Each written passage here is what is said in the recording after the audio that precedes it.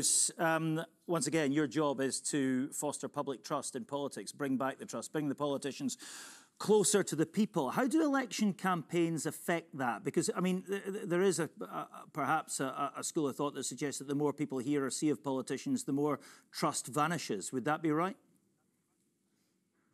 Well, so election campaigns are obviously quite an interesting time for trust in politics, because you have all these politicians making promises, making proposals that they might not really have the detail yet of how that's going to actually play out in real life, which is kind of what I felt as well about listening to Alex Kohamet and kind of mirroring what Yunus said there as well. Some really good topics brought up, but I feel like a bit of detail was missing. So that, you know, you have people listening to these things and wondering, can I trust that? Are they actually going to do that? Or is it just an empty promise to get my vote?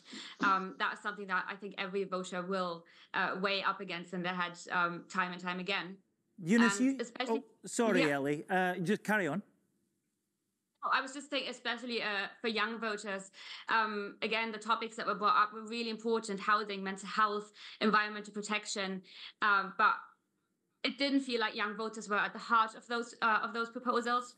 And that is so important, because we know that voter turnout in the younger population is lower. It's just that's what it is. But that doesn't mean that we should focus proposals on the older population necessarily. It means that our proposals need to be more focused on young people and need to actually listen to what those young people want. Yeah.